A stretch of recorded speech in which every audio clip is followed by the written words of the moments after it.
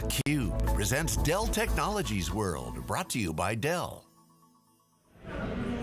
Hey everyone, happy afternoon. Welcome back to theCUBE. This is Lisa Martin with Dave Vellante. We are on day 3 of our coverage of Dell Technologies World, live from Las Vegas with about 7,000 to 8,000 people here. It's been a great 2.5 days. Lots of people are still here. We're going to be talking more about Dell services. I got a couple of guys from Dell Technologies joining us next. Please welcome Patrick Mooney, Senior Vice President of Services Product Management at Dell, and Satish Iyer, Vice President of Emerging Services at Dell. Guys, welcome to the program. Thank you, good evening, great to be here.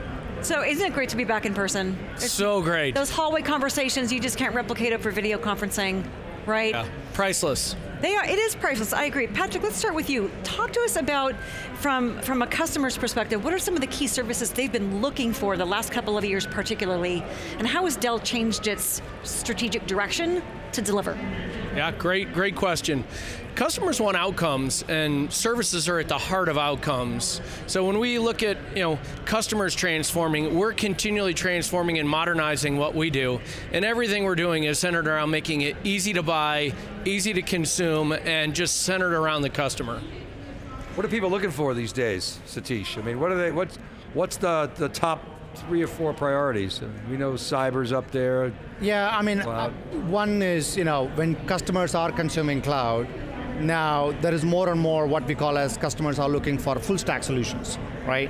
So they start with giving me the best infrastructure on the platforms. Now they're saying, I'm going to use those infrastructure to drive X, Y, and Z. Now, Mr. Dell, can you come and give me those stack so I don't need to worry about anything and I can actually consume it in the cloud-like way. That's been massive for us. Yeah, so how do you guys respond to that? I mean, things, in our little business, things change so fast. Right, but we're little, we can move fast. Customers are saying, okay, pandemic, forced march to digital, and now we got to figure it out, and now we got to modernize our HQ. How are you able to keep up? How are you changing your strategy as your customers pull you in different directions? What's going on inside the organization to enable that? Yeah, I think the key is that we meet customers where they are, and help them plot out where they want to be, and then bring them along that journey. And we've really spent a lot of time developing 4 practices to help get there. One's around data and applications, another around multi-cloud, another around workforce, and another around security and resiliency. And no matter where they want to be, whether they want to do it themselves, they want us to help them do it, or they want us to do it for them, we're there for them and we'll help them get where they want to be. Do you have like formal customer councils, or how do you actually, especially the last couple of years, staying engaged with those customers? Absolutely, we're always talking to customers. It's critical to the model. And we got a lot of ideas, and customers have a lot of ideas, and we want to vet those and talk through them. So no matter what point we're at in our product development cycle, we're always talking with customers, hey, do we hear you right? Is this the value you're looking for? And as we're developing it, can you help us test it, and so on? And we do that through regular conversations, field testing, customer insight councils, and it just feels so great to be having face-to-face conversations again as well. So, go ahead, please. I was going to say, what are some of the things that you've heard face-to-face this week in terms of the direction, what Dell Services is delivering? Well, one big one for sure is that remote workforce is here to stay. And in our workforce pillar, we spent a lot of time around how do we make it easy for customers to manage a remote workforce? It's a big challenge. So we've recently, we announced here at Dell World, Lifecycle Hub services, where it's a managed service where we're helping customers manage their entire device lifecycle around their PC. So imagine this, you have a new hire join or somebody leaves, how do you get them that PC, have it ready? Let Dell take care of all the logistics. We'll store it, we'll configure it, we'll send it to them, we'll take the old machines back, we'll kit it for them, anything that's needed, and fully integrated it from the customer system into our system, so it's all automated. Okay, and all the patching, et cetera. Everything. Okay, so you got 4 pillars: data and apps, multi-cloud, workforce, and resiliency. What you just described, automation, there's IP, and what's the IP portfolio look like? How does it map into those 4 pillars? Sure, you want to take that? Sure, so obviously, when you look at growth areas and services, it's absolutely important for us to develop sustainable IP. right? If you look at one of the areas where we have invested and we are growing is cloud managed services platform. So Dell is unique in terms of managing our customer services. We actually do full lifecycle management of customers. So we invested quite a bit of, I would say, time and energy and engineering efforts to basically solve problems in an engineered way. So the customer cloud managed services platform allows us to actually bring both, you talked about Apex before to our other colleagues, so it allows us to both bring Apex services to our customers and also allows us to bring non-Apex services in terms of fully managed stack to our customers. So multi-cloud must be a rich opportunity. It's probably almost infinite. There's a lot of gaps there for IP development. What are you seeing and hearing from customers with regard to those gaps? So one of the key areas when you talk about multi-cloud, is we talk to customers about is the solution things we talked about. So we announced 3 solutions. One we already launched, and then 2 of them we pre-announced. Is customers want that end-to-end outcome, right? Because they are saying, well, we are currently where we started today. We announced cyber recovery as a service. As you guys know, within the current geopolitical climate, cyber attacks are common, ransomware is common. So, and this is something which we are doing today to customers. What customers want is a simplicity of our offering. They're like, you can help us with cyber recovery when something happens. I have an insurance policy, so I can actually go, I know where my data sets are, I can recover from it, but can you streamline it for me? I don't want all the headaches. Can you make sure that it's easily consumable and Dell can take care of everything for me? And we're also investing on other solutions like machine learning, high performance compute, and we're also looking at vertical areas. So our especially in telco, edge, and enterprise applications. So we're looking at those as a full stack offerings so that we can actually educate and take our customers on the journey on our cloud platforms. I want to talk about Dell services as a facilitator of multi-cloud. Chuck Whitten was on stage, he was here yesterday talking about multi-cloud is here by default. Yep. Well, Dell wants to change that to multi-cloud by design.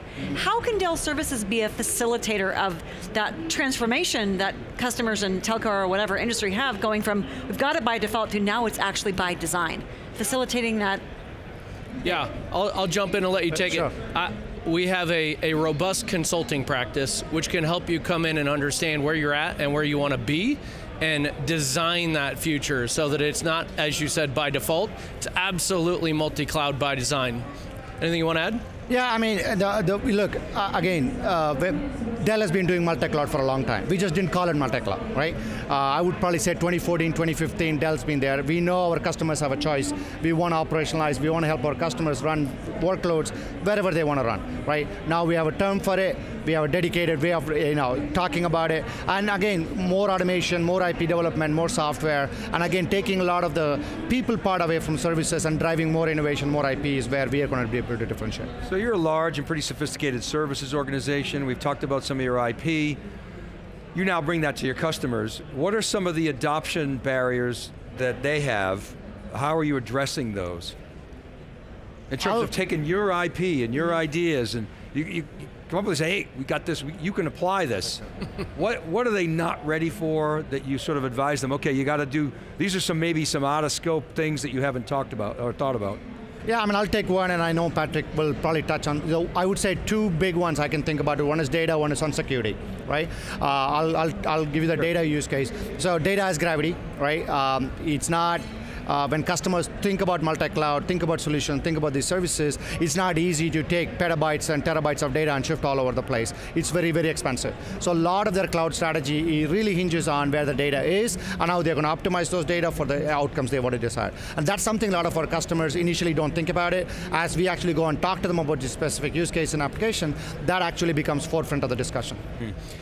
Yeah, on the security front, customers are just overwhelmed with the number of options in a very fragmented, extremely important space. So we've tried to make that very easy for them with our managed detection and response services, bringing the best of the industry and Dell services together to give them a one-stop shop managed service. Let us watch for you so that you can run your business. And when we detect something, we'll advise you and help you respond.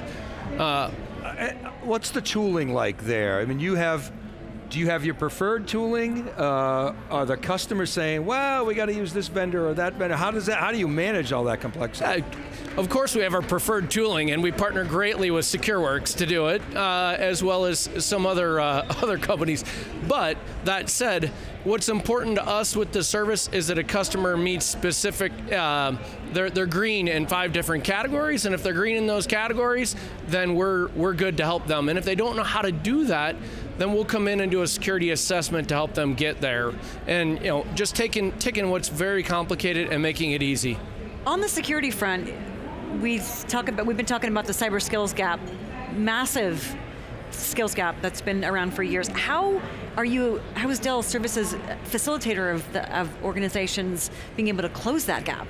Sure, in a few ways. One, we can just do it for you, right? 2, if you want to do it yourself, we can supplement you with security residents to help you manage through the complexity and cross-train while as part of your staff. And then 3, we have our Dell Education Services where we can come in and train you as well. So lots of different options on how you want to do it. That people no matter what you choose, we're here for you.